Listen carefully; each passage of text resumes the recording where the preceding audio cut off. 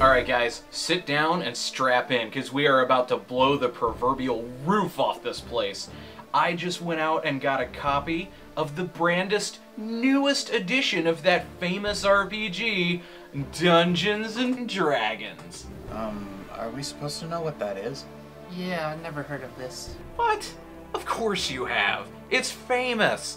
It's literally the most famous RPG ever created. I don't know, it's not ringing any bells. Are you sure it's that big? Yes, there have been movies and novels and cartoons and like a million campaign settings, and Elminster and Zarla's Menmarl, and oh, we've played it a bunch. Are you sure? When's the last time they published a book? I guess it has been a while since they did anything. Oh, isn't D&D a cream used to treat diaper rash? No, that's A&D. Are you talking about the Music Factory? No, that's C&C. Wait, the explosive? Is this even legal? That's TNT. Come on, Dungeons and Dragons, you know, fighters and wizards searching through ancient ruins for magic items. You mean Pathfinder? Just shut up and make a character! So Dungeons and Dragons, the Big D, the game by which all other games are unfairly compared. The Big 5-0, the first real rules revision since 2003. 4.0 came out in 2008. The first rules revision since 2003. Alright. So we finally get to see what D&D Next will look like, or at least we'll get to see a little of it. At the time of this writing, we only have basic Dungeons and Dragons available to us, but for our purposes, it should suffice.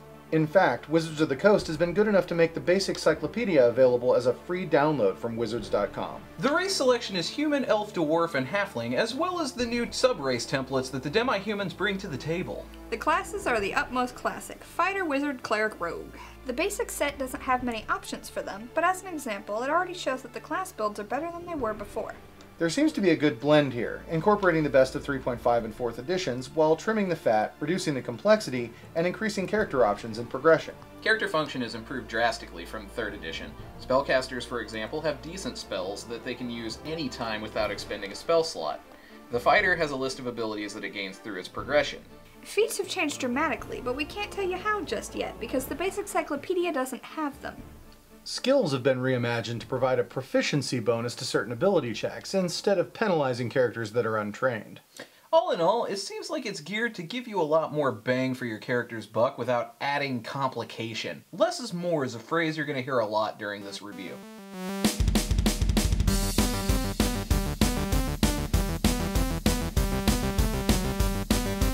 Alright, so now that everybody's up to date, what kind of characters did you make? I'm a wizard, but the people at the academy were dicks and my master kicked me out for not being evil. I became a criminal because now I hate wizards. That's interesting. So what's your specialization? Well, I don't really use spells. Like I said, I'm more of a rogue. I'm sorry, what now? Look, it's simple. I was a wizard, but I became a rogue. I don't use spells, I use rogue skills and stuff. I hate wizards. Then why didn't you just make a rogue that failed wizard school? I don't know what you're not getting about this. My character is a wizard. But you don't cast spells. Oh, no, because my character hates wizards. So why didn't you just make a rogue? So you'd have some class abilities. Because my character is a wizard. Alright. So what did you make? I'm a folk hero thief. My village was super poor because of a corrupt lord, so I became like Robin Hood, a charming rogue with a bow. My identity is secret. I'm known only as the Scarlet Missile. Sounds solid. What did you make?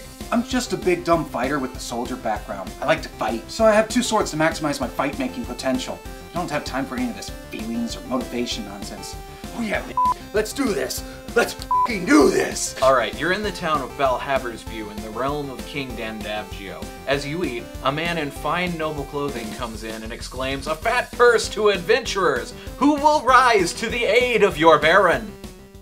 D&D's been a pretty solid system since 3.0, but the changes made in 5.0 are awesome. The good old D20 is back, but it's lost a lot of its bogging complexity. The multiple actions to hit bonus is gone. Having an extra action is now a class feature rather than a math formula. The experience table has been rebalanced so that characters should be able to rocket through the first 4 levels fairly quickly.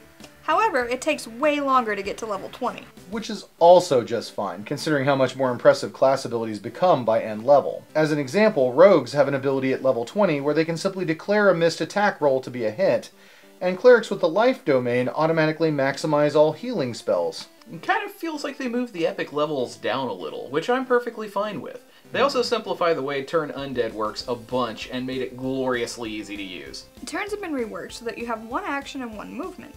Now, it might seem like you're losing a lot, but you can do more in either of those than you used to be able to. For example, talking, opening a door, drawing a sword, these aren't actions. They're things you can do while performing another action.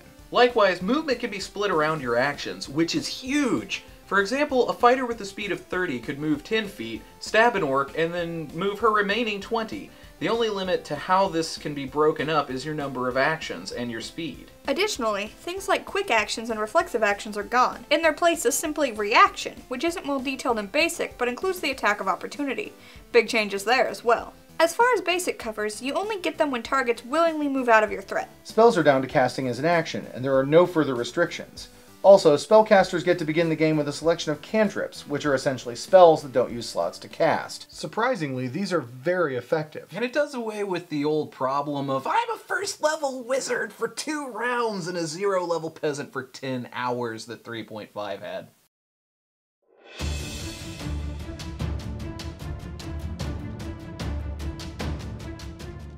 All I'm saying is that it feels like you're leaving me out of the game. Everyone else gets to do cool stuff. I don't see how this is my fault. I made this awesome backstory, and you're not using any of it. I'm being left out, and all I want to do is identify this potion and this amulet. I don't see why that's so hard to ask. Because that requires everyone else to sit on their thumbs for 8 hours while you long rest.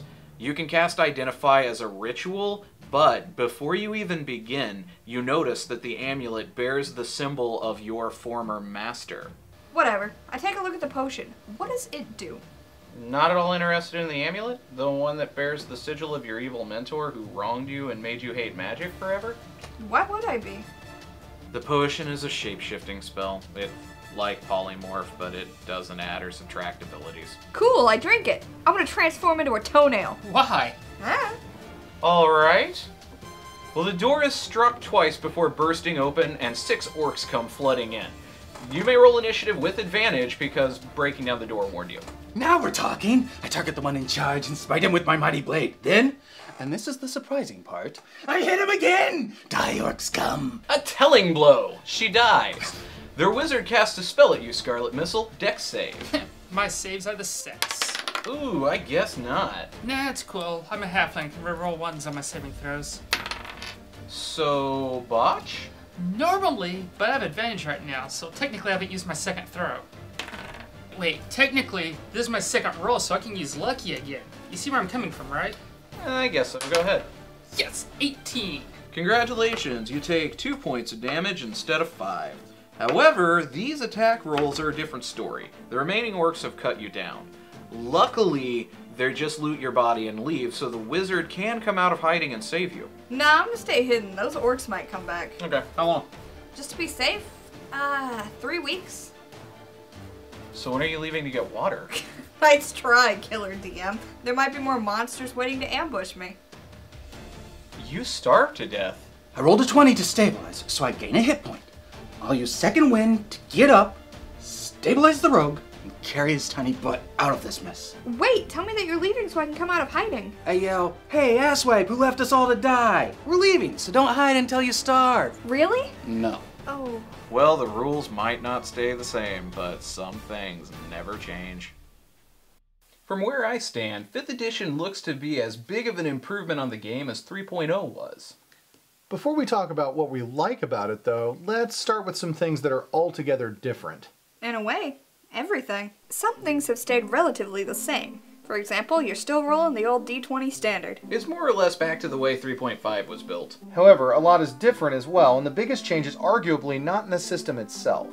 Right. The biggest change is in the overall feel of the game's focus. Previous editions of Dungeons & Dragons have been notoriously, well, crawly for lack of a better term. D&D invented the dungeon crawl in its heyday, and frankly, it took the entire RPG industry 2 decades to recover from it. True. While there's nothing inherently wrong with the dungeon crawl aesthetic, it tends to ignore the role-playing aspect in favor of the game part. D&D Basic has a completely different feeling all around. It's far, far more character-driven and personality-focused than any any of its predecessors. We could go on and on about how the systems are solid improvements, but I think the flavor is the bigger appeal. Really, it goes a long, long way that I can make a character who feels competent without the need for magic items.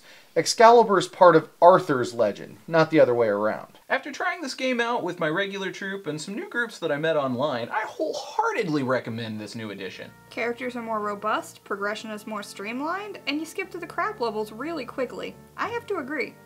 Looks like we're all in on this one. If you're into Dungeons & Dragons, Roleplay Roulette fully endorses 5th edition. Until next time, thanks for watching.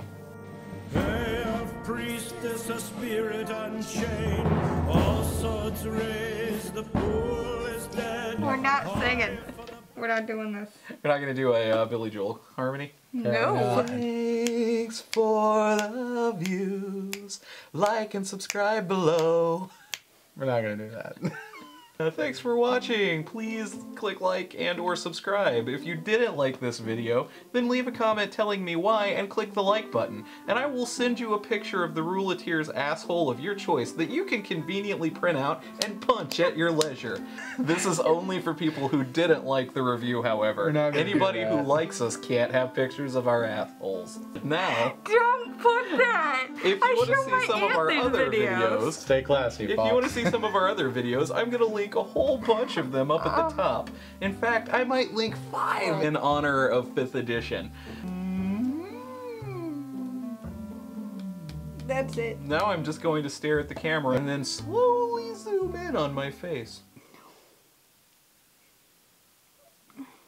Stop it. I want to go.